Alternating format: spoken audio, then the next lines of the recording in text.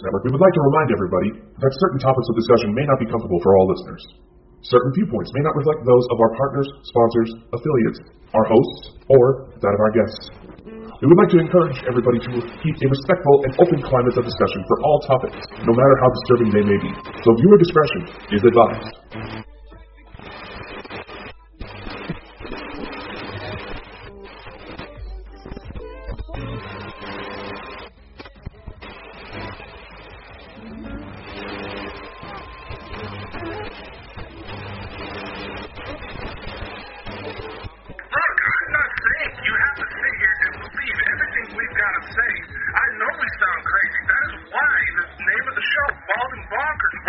So well. But listen, things are chaotic in the world. So yes, we'd like to get a little goofy from time to time. But strange shit is happening. Things that are supposed to have such minuscule odds. Minuscule odds. You would have better odds in playing the lottery ticket and winning 10 times over than the odds of certain paranormal events taking place. Yet these things are happening, and they are happening more. So we need to have a discussion. We need to have an unfiltered, unbiased discussion and get as many people involved to realize, hey, something big is about to happen. And yes, the world is chaotic. We know. Again, that's why we act like total idiots. That's why we aren't afraid to show our true colors. But at the end of the day, you can't argue that perhaps we are on the verge of some of the greatest discoveries mankind has ever experienced. And that is why we bring you the Bald and Bonkers Show. Baby, you can get on my boat and make it rock.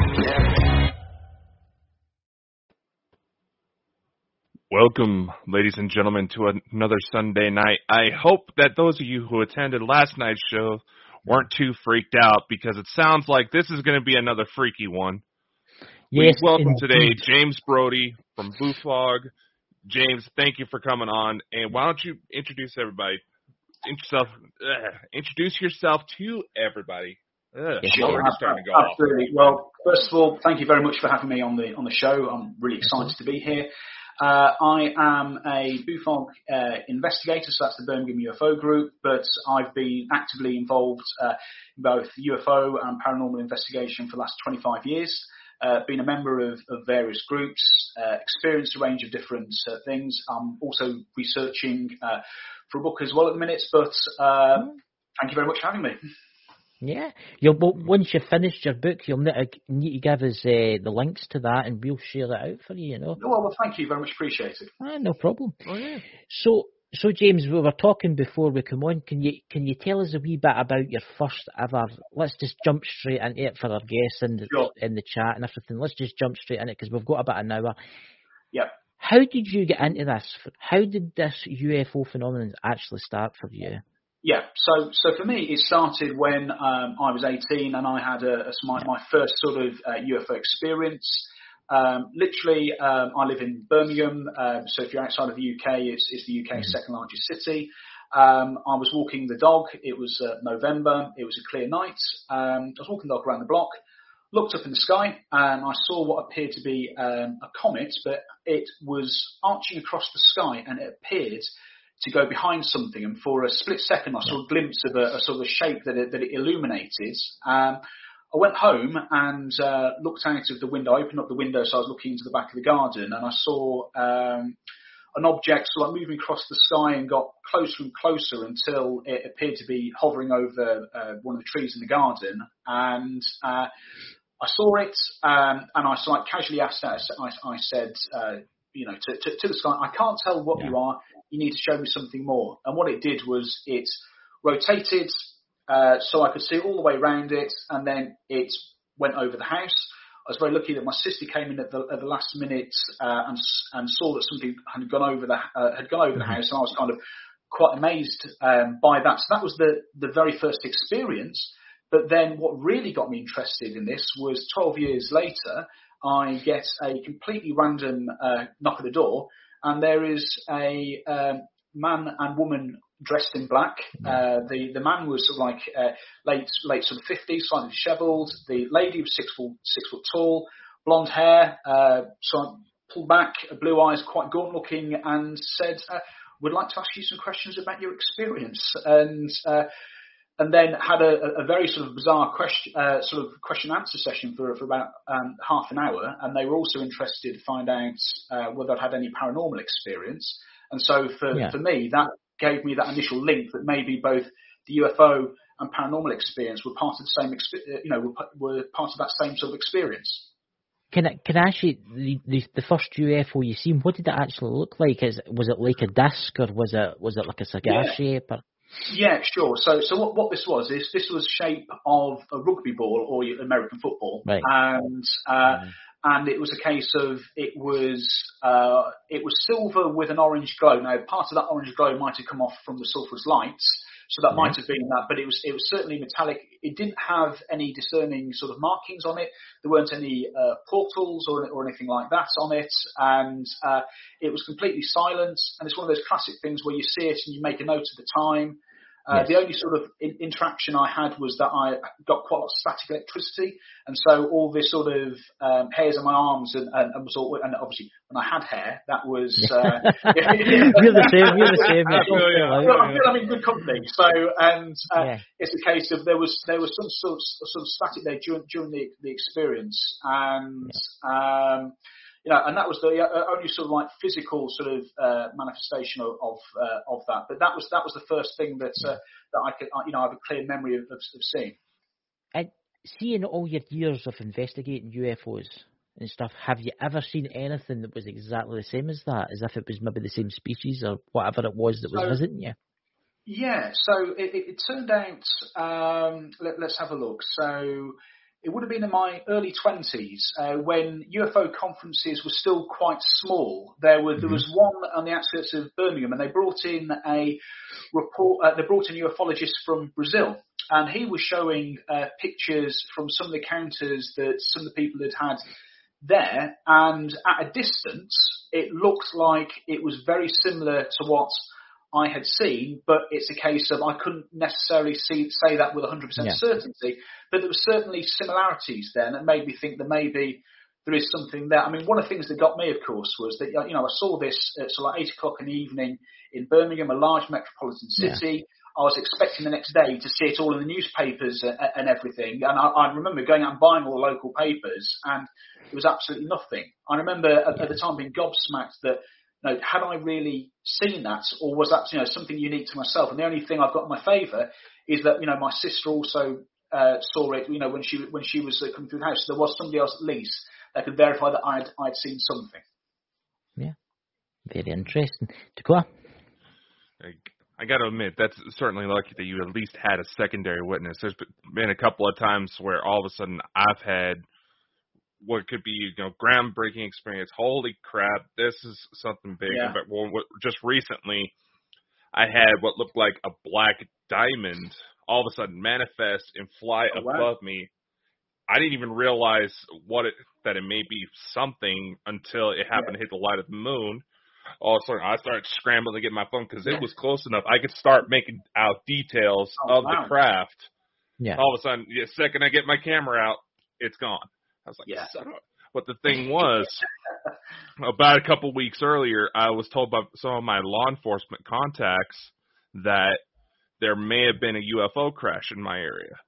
Oh, wow. And there was lights recorded in the sky, said that a small aircraft was flying kind of erratically, came down, nothing. I would have gone out to check on it, but unfortunately my car was in the shop. And by the time I got it back, all of a sudden that area caught fire. Yeah, wow, that's convenient, isn't it? Oh, yeah. There's actually, just got to break off for a minute, there's a couple of people asking in the chat about you there, Dakota. I think it's because the last night he went into one of his weird trances. So he's absolutely fine, guys. Don't worry about him. Yeah. But that's the weird thing you're talking about, that it was the shape of a football. I can remember the one that I seen was like half a football. It was like flat on one side. And it was just floating along so slow. But the conversation we had tonight was actually really interesting, because when I take a video and when I take a photo, it didn't show up. But when you change the contrast, you could see the outline of it, which is fascinating. Can you explain that a little bit for us? Yeah, absolutely. So it's a case of everything that we see, everything that we hear has a frequency associated with it. So whether it be light, whether it be radio waves, there is a rate or of cycles a second. So for example, things like ultrasound, audio, radio, all those sort of things, that typically has a cycle rate of between 0 to 1,000. That includes brain waves. You have things like shortwave radio, that's got a frequency of between 1,000 and 100,000 hertz a second. This goes right up things to like ultraviolet, X-ray, and gamma rays. And one of the things I always tell people is the age-old question is, well, why aren't you able to take a clear picture of something?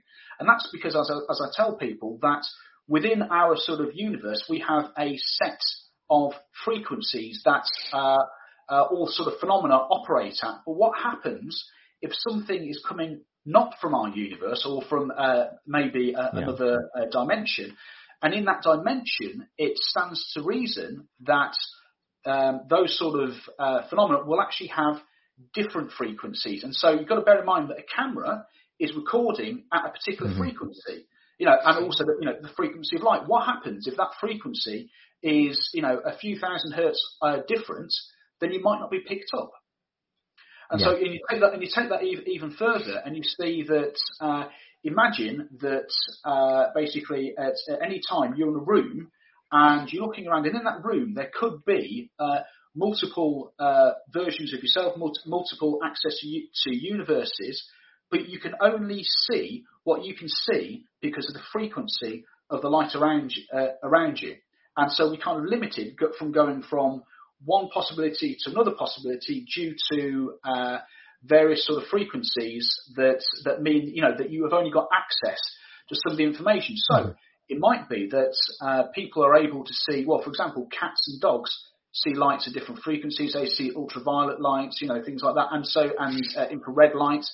And it's a case of maybe they are able to see things that we can't see. So, for example, if the classic story of there being, something paranormal inside a cat in a house, often the cat or dog will react to it before we can see it because they are able to interpret the information at a different frequency to that our eyes can.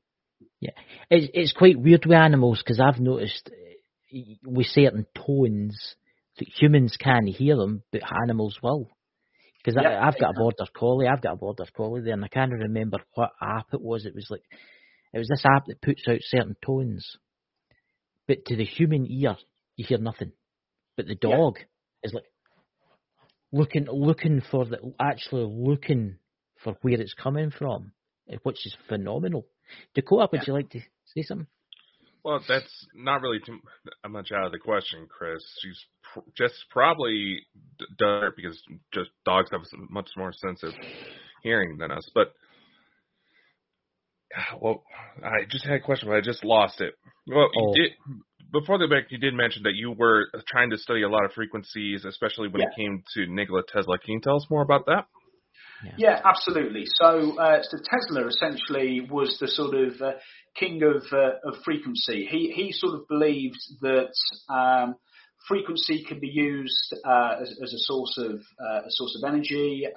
He famously experimented in American neighborhoods where he actually caused a resonation of the surrounding buildings, and actually caused the mini earthquake in his area due to the frequencies that he was experimenting with. And it's a case of that sort of work is what I've been trying to look at. And so, for example, if you have two tuning forks on two separate pieces of wood, and you hit one tuning fork, then the other tuning fork will actually ring as well, because what they've done is they've reached resonance, and so something that you hit once will trigger something else, and then you basically get a sort of transfer of information, which is what causes those two tuning forks to ring. And I very much believe that the human mind or consciousness essentially is ringing that first tuning fork, and then it's looking for something else to resonate, and we get a transference of information. And that's basically is how we get our sort of UFO experience, how we get our paranormal experience, because they're sort of strange set of of frequencies that the conscious mind is trying to resonate with. That's fascinating, isn't it? It's like, it's weird because when I've been with people and I've seen UFOs, and I've pointed them out to people, and they're like, "What UFOs?" And I'll be like, "They're right there," and they'll be like, they'll just look at me as if I'm stupid. Why is that? Why do some people see them, but some people can't see them? That's a great question. So I think there is a certain amount of attunement. So it's a case of what you tend to find is that if you have a sort of positive mindset and you have a general sort of belief, then what it means is that you are more open to experience things. So it's almost like you are. Imagine it's basically like Bluetooth, and what you've basically done is you've basically trained your conscious mind to scan for a Bluetooth device to connect to it. But you've got to have that initial attunement. Now that sometimes can happen completely natural because, you know, as we know, children are more able typically to pick up different experiences. Often we'll have different sort of paranormal experience tends to be very prevalent in children. That's because they are open and they haven't been sort of closed down. And so often what I say is that someone that is sensitive will have had a strong enough experience as a child so that they remain open, and that off switch isn't turned off. Now, what also might happen is that sometimes something happens, or you see something, and instead of the conscious mind actually hitting that first tuning fork, it's actually something else that's hit the tuning fork, and then that causes your conscious mind to resonate with it. So there might actually be something that essentially turns you on, and then once that switch is on, I believe that once you've had that experience, then no matter how you try and close it down, you will always then be open to that. It's just how you then attune your mind to deal with that. Some people I know that have had experiences and they've completely shut it out, and they still see something, but as far as they're concerned, it's shut down. Whereas it's a case if you've got an open mind and that's suddenly happened, then you'll find that over time, actually, you train yourself and you can open up your mind to do many, many more different things. I mean, a great example is my wife, who is a lot more skeptical than me, but what she does, she keeps me in check. So basically, if I get excited about something, she'll go, "Are you sure about that, James?" Right? Okay, and it's a great sort of like having someone that's maybe a bit more skeptical to be able to say, "Are you sure about that?" and have that sort of check. And I think that's really, really important to have that sense check. But the other really important thing is that everybody's experience is deeply personal, and it's a case of they should be treated with respect. It's a case of, as you rightfully said, two people can be in the same room, they could see something completely different each, or one person might see something, one person might not, and that is down to their own personal attunement. It's down to basically what experience they've had up to that point, and that will then sort of help them to interpret what they're seeing. Because again, that interpretation is key to the individual as well. Yeah. That's cool. So, to kind of stick in the area of frequencies, I've done a lot of investigative cases myself, and mostly it's to try to back up the fact that, yes, I've dealt with something and trying to figure out what the hell's going on. Where all of a sudden people would start get visions of something. And one example is we actually had here on the show was that all of a sudden I started hearing these tones coming out of nowhere. We did all the checks we could think of. Everybody started checking their phones. We killed everybody's mics to figure out which side it was coming from. Then all of a sudden, I see this vision in my mind's eye of a crescent-shaped craft, like a crescent moon. And all of a sudden, I'm starting to write down what looks similar to Sumerian hieroglyphs. Okay. Just as kind of an example. How would something like that work?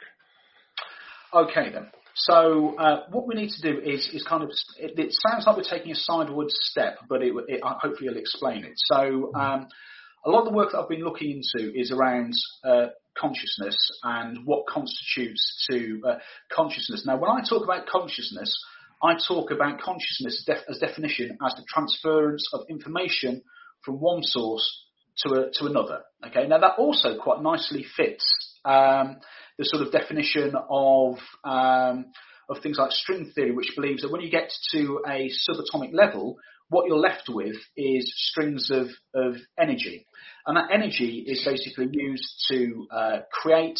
It can transform, but essentially it is all these. It is still a sort of transference from something to something. Now, what could be happening here is that you are being targeted with a particular frequency, and that frequency, what that's doing is that is actually triggering the act of communication. Now, what that actual communication is depends on the source and and the destination. And it's a case of dependence on what you hear, it could trigger different things in your mind. And so it's a deeply sort of personal sort of experience. So, for example, let me just give you a very quick story. So, there was a guy called Vic Tandy, and he was a scientist, and he thought that his lab was haunted. He'd noticed that things were sort of moving around. And this went on for a couple of weeks, and he began to get really freaked out at it. Now, it turned out he was a keen fencer, and one day he looked at his sword, basically that was by his desk. And he noticed that it was vibrating. And he went, oh, that looks like a sound wave. And he did some investigation. And it turned out that 2 months previously, a new extraction fan had been fitted in in his office, in his lab. But what was happening was it was resonating at a particular frequency. And that frequency was called 18.97, and it's known as the ghost frequency. Now, why that is important is because that is also close to the frequency that your eyes actually resonate as well. And so part of the question around that experience was he actually genuinely experiencing something that was paranormal? Or was it a case of that his eyes were being interfered with, which made him think that he was seeing something? Well, that was an example of a very specific frequency that can be used that will elicit a particular response. And that's something that I've actually used myself before, 18.97, and it's quite a low sort of rumbling sort of frequency. Now, I've listened to it for about half an hour, and in that time, I've thought that I've seen something. And when I say I've seen something, as in there's been something in the room. Now, again, the question you'd have to ask is it a case of that is something that you have genuinely experienced, or is it a case of you've actually got something that is that is basically causing interference with your eyes? And then when you look at brain waves, the human brain operates between 4 hertz and I think it's 35 hertz, and there are very specific emotions that actually have very specific frequencies. So, for example, 47 hertz is the theta wave, and that's something that basically is associated with dreams, deep meditation, REM sleep. You then have things like 7 to 12 hertz, which is about being relaxed, your eyes closed, pre and post sleep, reaching up to that sort of 15 to 24 hertz, which is where you've got active consciousness and sleeplessness. And so this is actually, this is all science facts, by the way. This isn't something this isn't conjecture. This is actually research that shows that the human mind is operating at different frequencies. You also then have something called the Schumann resonance, which basically states that, and this was discovered in the 50s by the German physicist, and then what he said was that at any one time around the world there are thousands of storms going on, and it builds up an electrical charge, and that charge operates. I think I'm trying to think off the top of my head. I think it's around 6 or 7 hertz.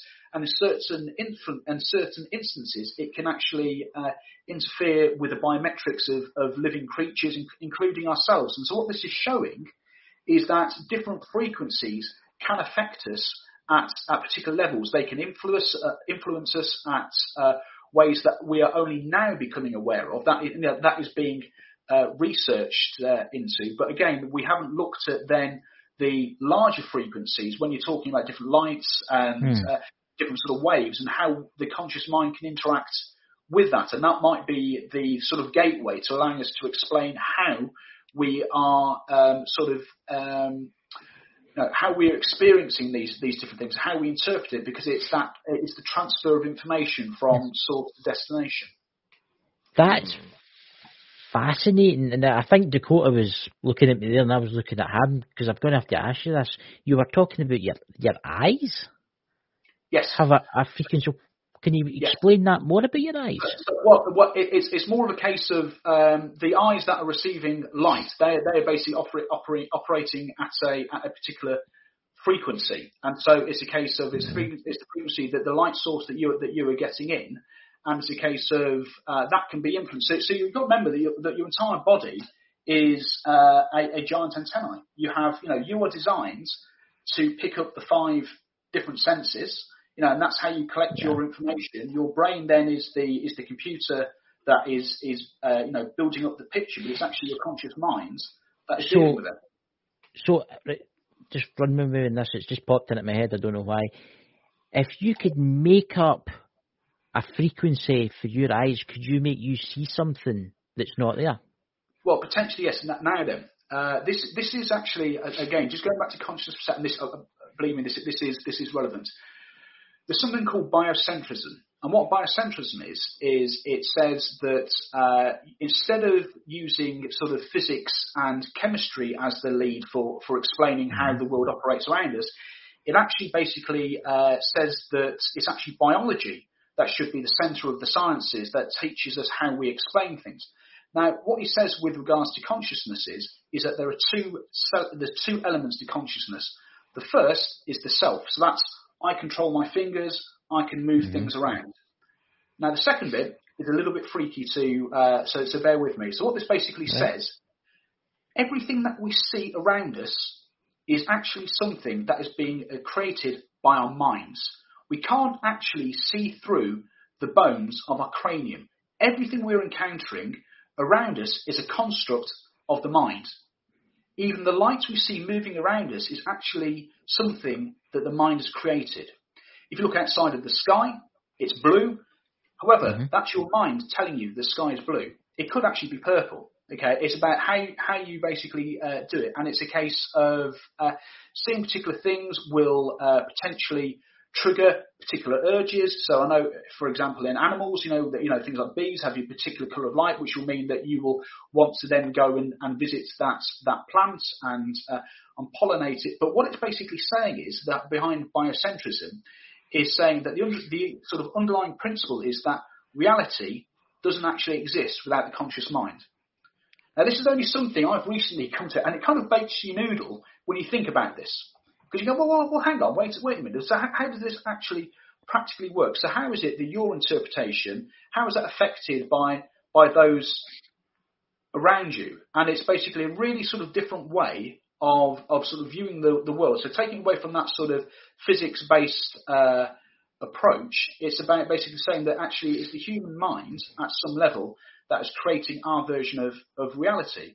And so it's a case of them saying, well, what is it that is actually interacting with us that then triggers these versions of reality? Now, it's only something that I've recently started to investigate. So I can't talk with any confidence about anything more than those sort of original abstract thoughts, but it's just a very different way of thinking. So it's about saying, right then, well, is our reality controlled by physics? Going to string theory, and going back to that same thing about everything being made out of energy, or is it actually the conscious mind actually is what is creating our reality, and reality is unique to ourselves. So then the question is, well, is it a case of I'm in your reality or you in my reality? So again, there's all those sort of questions to try and ask. Oh. I think Dakota's got a question for you here. I can tell. I'm processing this, Chris. I'm processing this too, Chris. Don't try to ping your business off on me. I don't know. I mean, no. Here's the thing, right? So if you were living in my reality, you would be living out my view in reality. Mm-hmm. So then you could bring up the fact that we are actually living in a simulation. Then, well, this is it. This is brought very nicely to the point. Now, what I'd say around biocentrism for your viewers, someone you want to check out is a guy called Robert Lanza. Now, he is literally one of the most respected sort of scientists in the modern world. In fact, many people describe him as the modern day Einstein. Okay, he is a specialist. And it's something that he talks. There's a fantastic lecture for an hour. If you look on YouTube, Robert Lands, you'll see it split into two parts. It explains things far better than I'm able to do at this stage. But it's what I'm trying to do. I think that when we try and explain what we see, we're very good at saying, right, this is what we've seen. Okay, this is what we've experienced. But what is the driving factor behind it? And it's a case of trying to get to that back. There are questions there that we can't possibly hope to answer at this stage. They're great philosophical sort of questions, but I think it's really important that we ask them. Now, I've spoken to multiple people, again, people within certain circles, should we say, and I am told that consciousness is the driving factor behind all of this. And that is, and we need to understand that. And what I say about consciousness is, again, I go back to consciousness being that transference of information. And there has been sort of modern mathematician called I think it's Gioli Tononi. Apologies if I've pronounced it incorrectly. And what he's done is he's created a mathematical model of consciousness where the human brain, as far as we know it, basically is it's got the highest phi scale as we currently understand it, because we haven't met anything that's got that greater sort of ability than ourselves. And then you go down, when you go through to insects and worms, and they're far, far down lower on the scale. However, what he also says is that when you get down to a subatomic level, that everything still has a consciousness. It's lower than 1, but most importantly, it's higher than 0. And I found this a really, really, it's a bit of a sort of warren hole to be going down. It's a case of what does this mean? Well, this could mean one of two things. It could mean that, yes, certainly the simulation argument is becoming more and more prevalent, or it might be saying, actually, is there a joint sort of universal consciousness at some level, and so that great thought about we all at some level being interconnected, and so we literally move from one sort of version of ourselves to some other version of ourselves, whatever that form may be. Now, some people could also use that argument. Well, does that mean that there is some force of creator or something like that? Now, that's something that my personal belief system is. I don't believe that is correct. However, that doesn't mean I'm right. It's a hypothesis that is put out there. And that's what we're trying to understand. So how does this come back to all the sort of experience? And so part of the theory that I say is, again, as this earlier, is the fact that the conscious mind is ringing that first tuning fork. And what happens is then you are looking for something to resonate with. When you resonate with it, then you have that transference of information, and that's then triggers, whether it be a UFO experience or whether it be a paranormal experience. It's the resonance that you've got. And as you train your mind, you're able to experience more and more different things. Now, I know some people that are able to astral project. I mean, that's something I've been trying to do for some time, and I've kind of hit a bit of a brick wall with that personally, and trying to understand what does that actually mean, because a lot of the experience we have is really subjective. It's a case of it's dependent on your own beliefs. It's relevant to your own personal experiences. And it's trying to find out, is there a sort of is there something that's definitely linking the two? My personal hypothesis is that yes, and that is consciousness that links the two, because it's transference of information.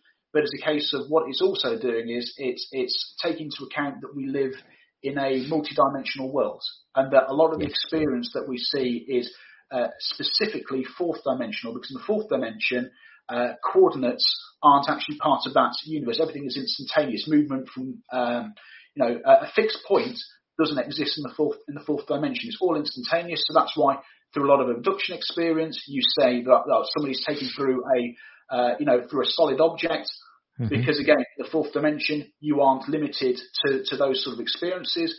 And again, if we were to view ourselves in fourth dimension, what we would do is we would see our own sort of lifespan from being born to death, all simultaneously existing in one point. And it's then saying, how do we interact with that? Are we seeing a snippet of something in that fourth dimension? And again, without I kind of appreciate going through a lot of processes. So the last analogy I'll give you is the TV screen, which is something we talked about earlier. So when you're looking at the TV screen, it's a case of you know that it's a three-dimensional object that you're looking at, but you're only able to see it through the TV, which is a 2D sort of environment. And so what I'm suggesting is that what we are seeing is a 3D version of a fourth-dimensional object. So we can only see it within our own sort of constraints. And it's a case of that experience then projects itself into different ways, dependent on how your brain, how your consciousness has been attuned. That I'm going to hand you over to Dakota, because I think you've got a question. Because I have got a question for you, but I'll let Dakota go first. Yeah, sure. So here's a question for you. One theory I've seen that gets tossed around why certain people may have more experiences may not necessarily be a conscious tuning, but it may actually be a biological, where certain blood groups say, negative seems to be more prevalent. Do you believe that actually may be the case? So potentially it could be. So as we know, in the sort of 50s and early 60s, both the Soviet Union and the USA spent a lot of money working with psychics, and there was a belief that there was an unofficial sort of psychic war that happened in the late 50s and 60s. Now, a lot of that, again, will depend on your point of view, whether you believe that's hokum or not. But there's been a lot of work that's been done in trying to work out what it is that triggers people's experiences. Because, of course, the problem is as soon as you work out what the trigger is, you can weaponize it, and that's always the danger of that sort of thing.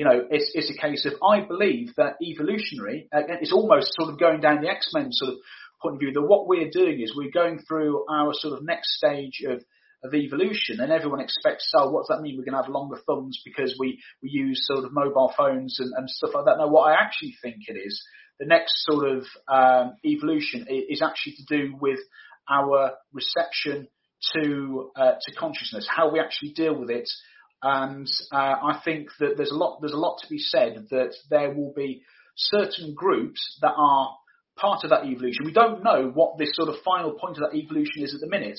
What we're trying to do is, I believe that, as you say, there's the missing link in the traditional evolution, where we're trying to say, right, so to get from here to here, there had to be something there. And I believe that we're going to be doing that with how we are able to use our conscious mind to interact with the environment around us. And like I said, I think what we'll find over time is there'll be the same sort of mutations or the same sort of prevalence, which will then trigger us to go down a particular route. Well, it's quite weird. It's quite weird that you say this, and this is my question. It's kind of in the same lines as Dakota. But what I've noticed is, I don't know if you've noticed this, but see people with learning difficulties. Like, I'm dyslexic, and I'm quite sensitive to spirits, and I'm also sensitive to the other ones. Yep. And I've noticed that a lot of people I know, there's people in the chat there that have the same problem as me, dyslexia, and they have the same abilities. And I've noticed this, especially in the ghost hunting world. A lot of the people that do like paranormal research or paranormal ghost work or UFO stuff have either got dyslexia or they've got some type of weird side of something that's wrong with them. And it's all. Is there something at work there? Yes, there is. Absolutely. So I'm telling you, personal slight sad story is that, so I've got a younger brother who is severely disabled, and unfortunately it is life limiting as well. Right. Now, the sort of condition he's got is MPS 2, and what that means is that the human mind, it doesn't sort of connect all these sort of it doesn't filter all the information out. So literally, he's getting all the information through his mind, all in one go. There is no filtering, and so it means that he's severely limited in, he can't talk. It's a case of, it's a degenerative disorder. But there are certain instances where he will pick up on things very quickly in a room. There's almost sort of things like there's moments of recognition. It's like when you walk into the room, he will sort of smile at you, and he will try and communicate with you. There is something that, I mean, through the time that I've worked with, worked through multiple groups, one of the most common sort of denominators is that there will be people with some sort of mental health issue, and that's absolutely casting no dispersions at all whatsoever. But what it's saying is that their brains are sort of wired slightly different to us. And so the key point saying is that when you experience something, it's all to do with the experience of the observer. And it's a case of someone that is wired slightly differently will interpret things differently. And I think that sometimes gives them a sort of unique insight onto different. I mean, obviously there are certain instances where things like schizophrenia, for example, that can cause a challenge with getting accurate sort of readings from people. But it's not necessarily, it shouldn't be discounted, but it's quite interesting that what spectrum of schizophrenia is it that, okay, this is now medically at the point where it's a case of, there is a problem there compared to is there somebody that is actually naturally open to different things. I mean, a great example is that every now and again, I'm sure this happens to everyone, you'll swear blind that somebody has called your voice, has called your name. At some point, you'll just go, you'll hear somebody and you go, what was that? And it's a case of trying to interpret what it is now. Terry Waite, I don't know if people will be aware of who he is, but he was a hostage negotiator. And he was very, very famous for bringing out a number of hostages. And at one point, he himself became a hostage. Now, what happened with him, he was talking about the fact that basically spent a large amount of time with a sack over his head. And so he was actually deprived of a lot of his senses. And what he said is that it started, the time he realised he had a challenge was that when he started to hear music in his head, music got louder and louder. And what it was to do with was the fact that the human mind was actually starved of senses. So what it was doing was it was creating its own stimulation. So again, so you look at one extreme example where the mind itself is creating its own stimulation. It's a case of saying, right then, well, is it possible that need for stimulation is what can also sometimes trigger paranormal or UFO experiences? Is it a case of there is some element of the mind or some part of the mind that actually needs to be actively engaged? And what that will do is it will actually force it to actually look out and look for stuff. That's fascinating. Again, it asks a lot of questions. Yeah, I know. I don't know what to say. I'll hand you over to Dakota. I was thinking, speaking from personal experience, obviously, I didn't have any sort of mentors that were experienced with paranormal. Yeah, they may have heard like, oh, this place is haunted, that place is haunted, blah, blah, blah, blah, blah. For the longest time,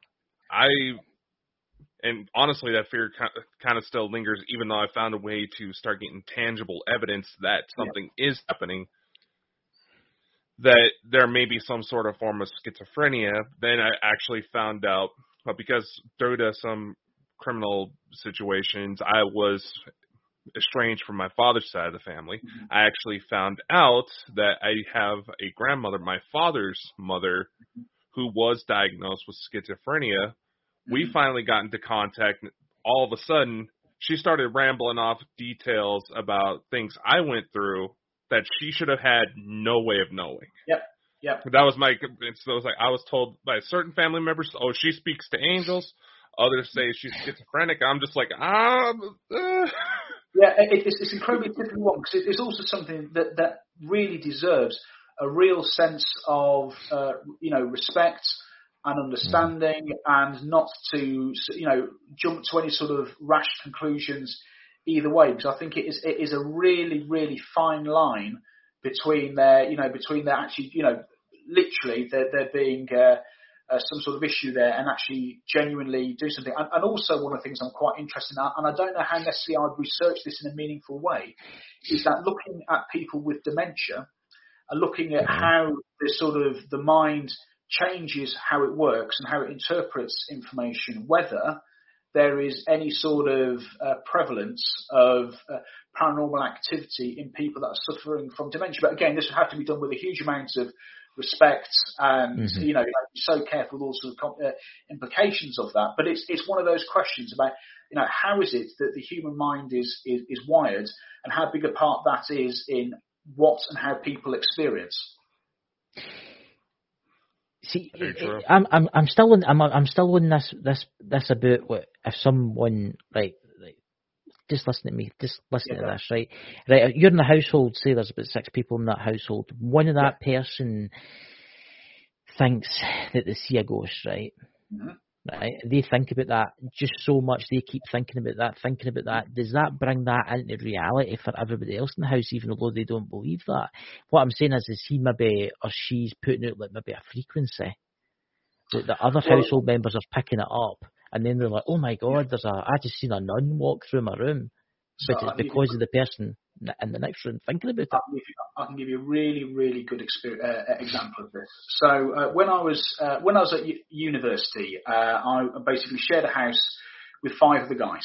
And now they knew that I at that time, you know, I'd had a couple of experiences, and I foolishly shared that, and so of course they all took the mick out of me, as you expect, right? Okay, but it's a case of what. So what happened for me though was that basically one night I woke up and there was this large dark shadow standing at the bottom of my bed, and I did the really brave thing of putting my head under the duvet and going, "Go away, please," and he went away.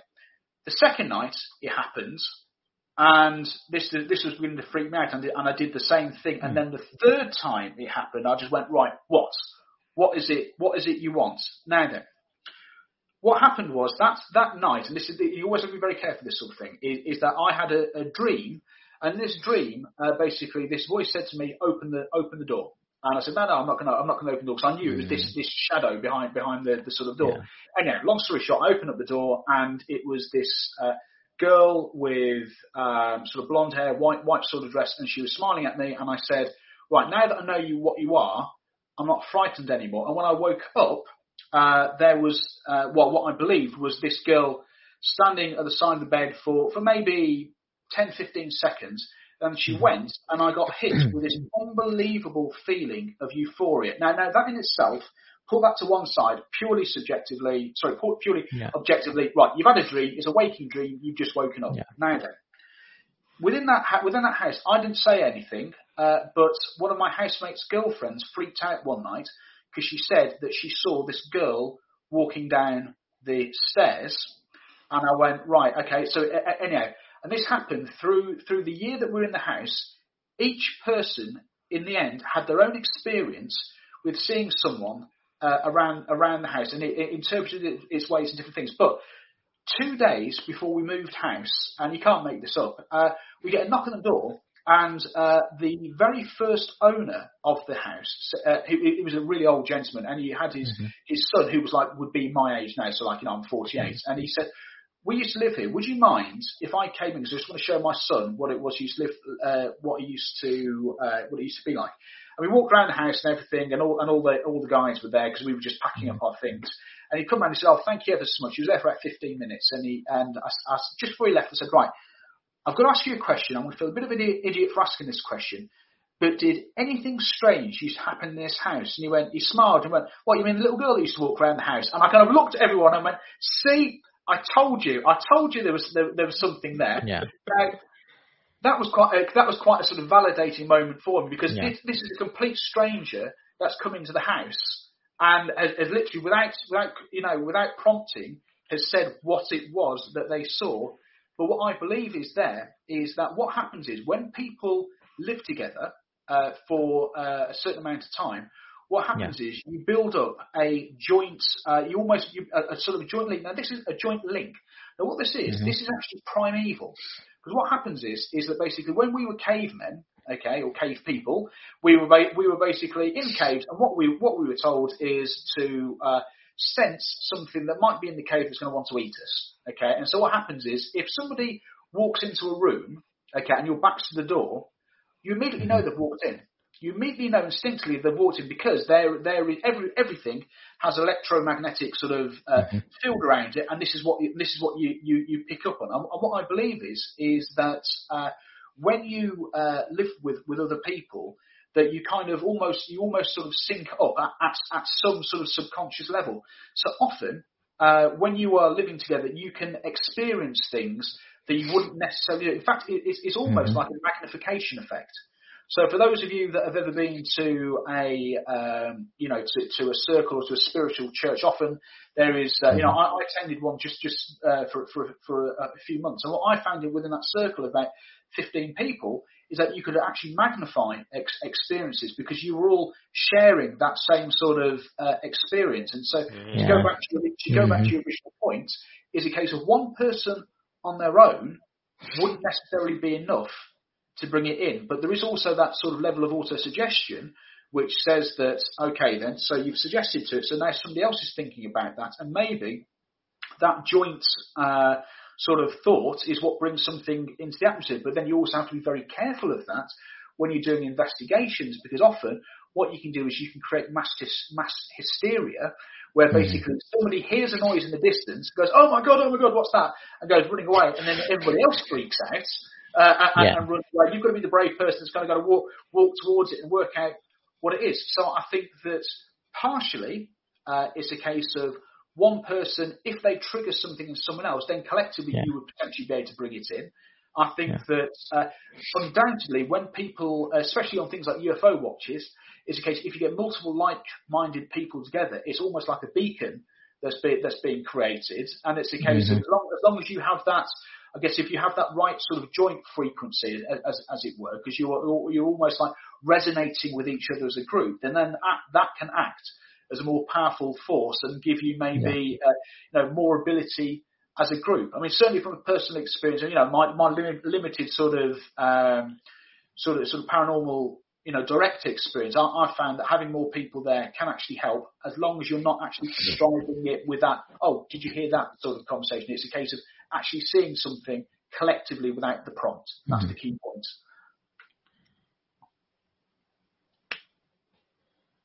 That certainly brings a lot of stuff into question, and Chris may actually have a pretty good idea of what I'm talking about, because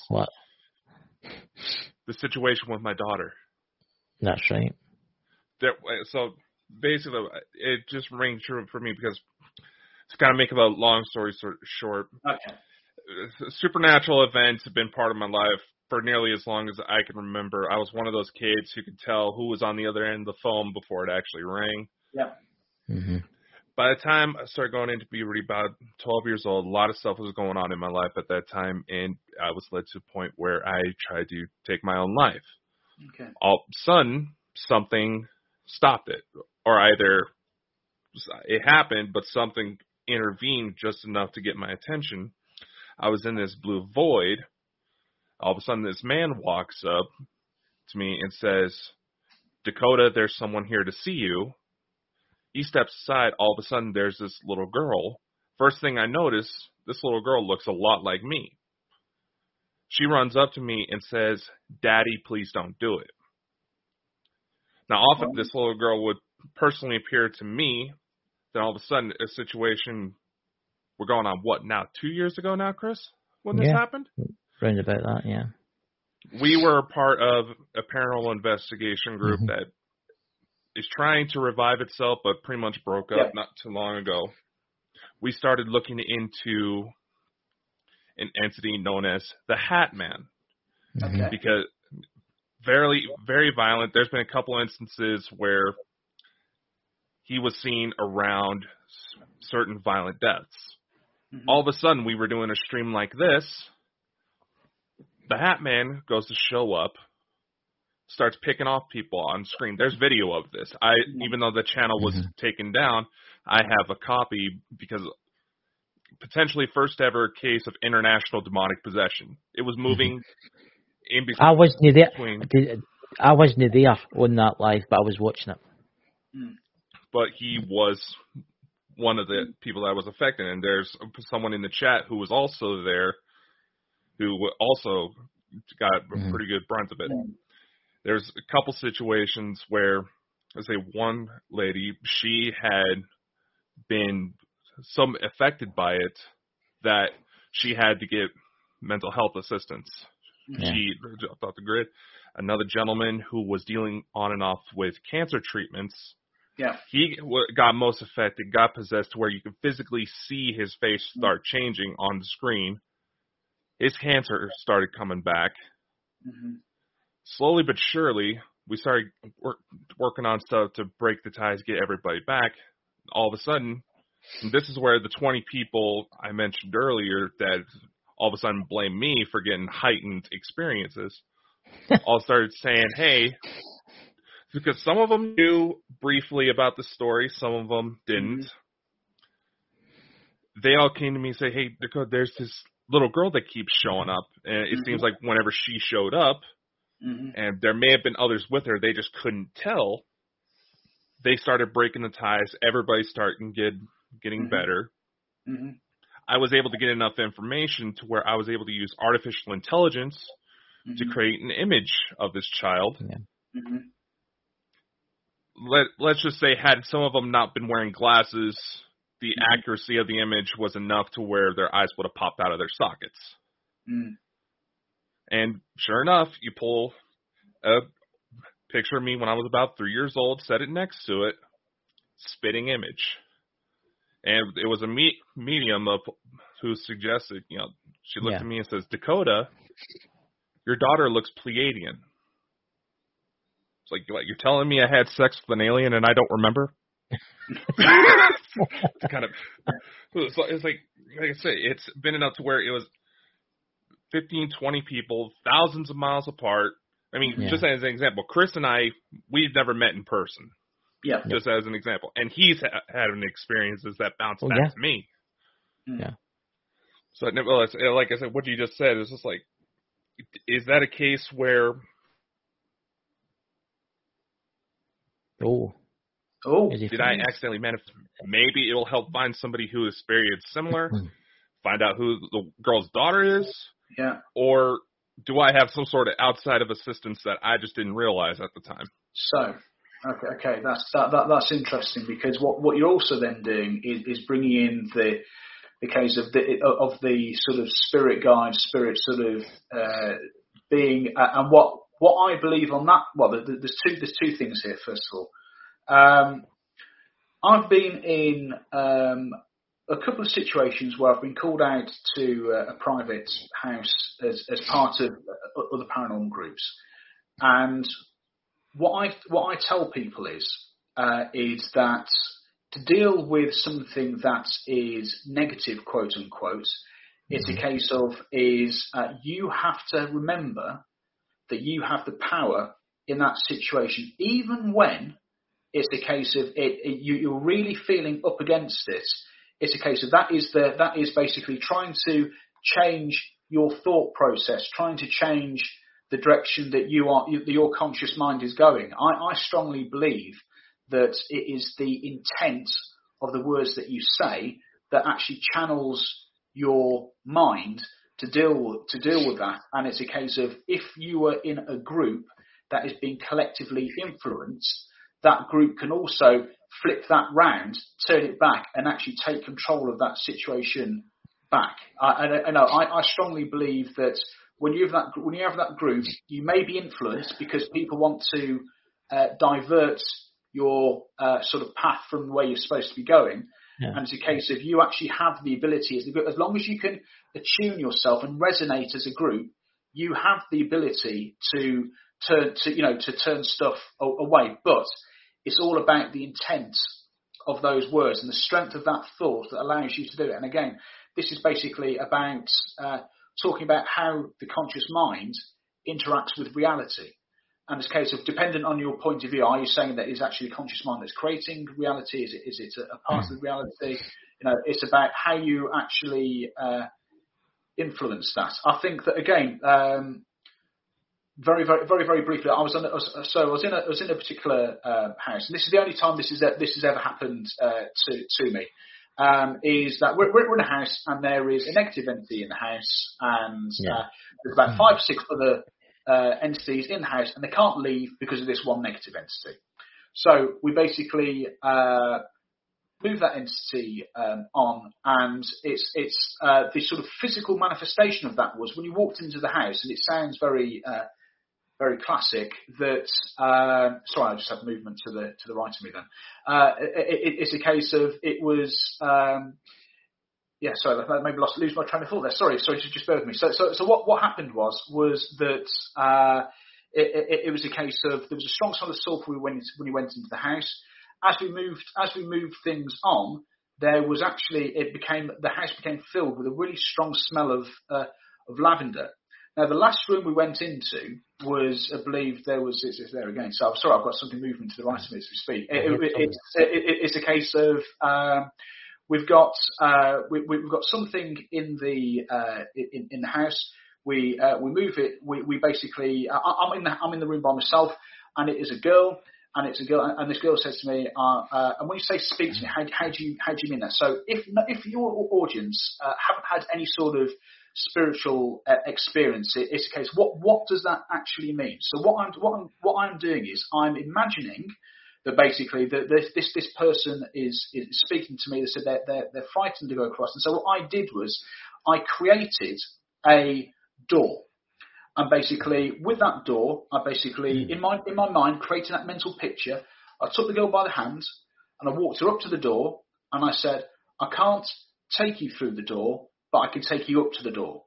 She opened the door, and the door opened, and then a woman put her hand out and took her across. And again, the room then just filled with sort of the smell of lavender again. And I was, but then literally, when there was that sort of physical sort of walking across in that mental image, it was a case of I was then just drained. I could barely stand.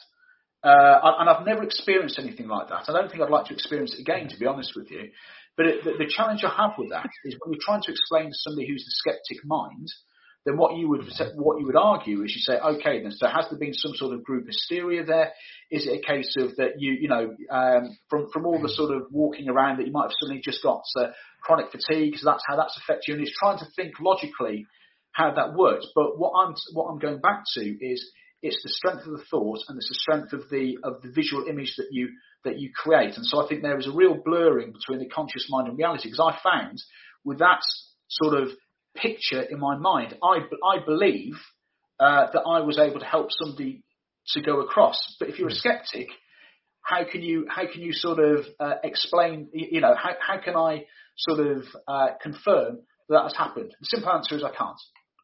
But what it is a purely subjective experience, down to the individual at that particular time. That's how I interpreted what happened, and through my viewpoint, that's what I believe happened. Whether it did or didn't, that's something I can't confirm.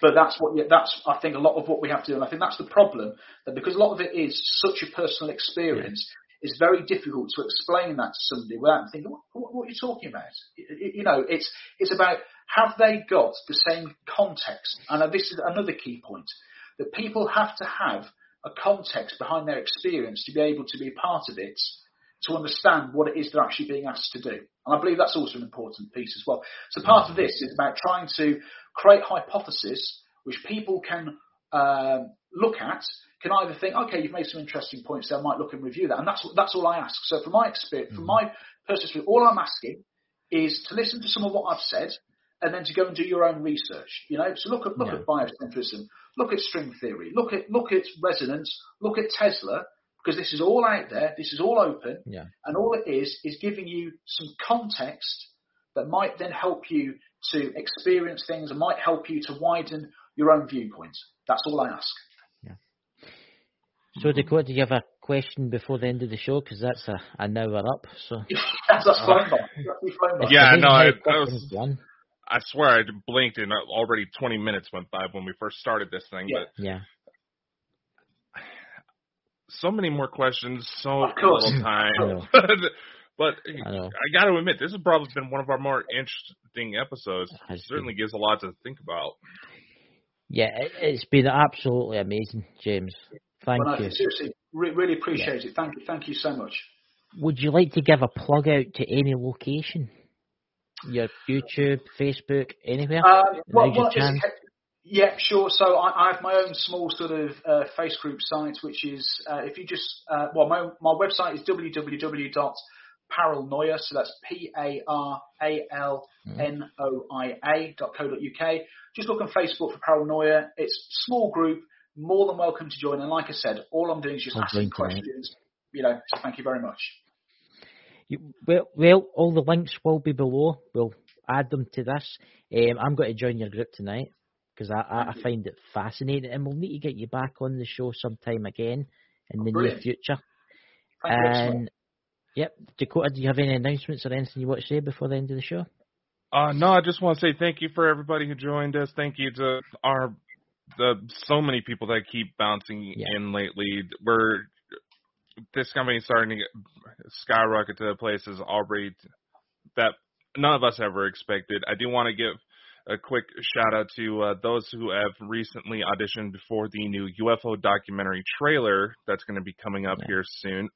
Over 200 applications that I got to go through, so that's going to be fun. But it definitely goes to show that this is a topic that certainly a lot of people are wanting to get more on. And as you can probably figure, James, we already have kind of we may have an interesting sort of bias to it, but we try to remain objective so that way we're not totally crazy. When you go? Sorry. No, I was just going to say, thanks again, everybody. Much love. Be safe. Yep, and have a fantastic week, and we'll see you next Friday. And catch you all soon. I'll talk to you behind the scenes, James. Catch you later, dudes. See you guys. Later. Bye.